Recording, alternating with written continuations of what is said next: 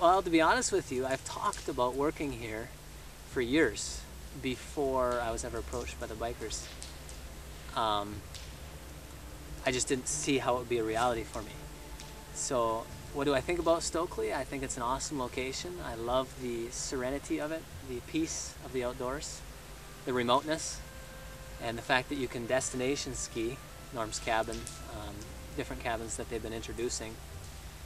I've heard that we're even going to have overnight stays in some of those cabins, and I like that idea.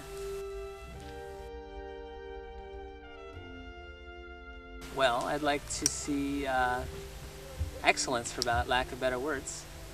I'd like to see people be able to come here and get good lessons to be able to learn and to expand their skiing experience. I'd like to see excellent grooming, where anybody can come and bring their skis and head out there on good firm trails. I would like to see people coming, experiencing, learning. You know, they come, they get a lesson, and they say, I learned something that I can take with me. I'll come back. Oh, I grew up skiing. My parents taught me, my dad particularly, and I was part of the jackrabbit program up here 20 years ago, 15 to 20 years ago, and that's how I learned to ski. It's balance. It's committing to balance. It doesn't matter what style of skiing you're doing. Classic, cross, or skating, one skate, two skates.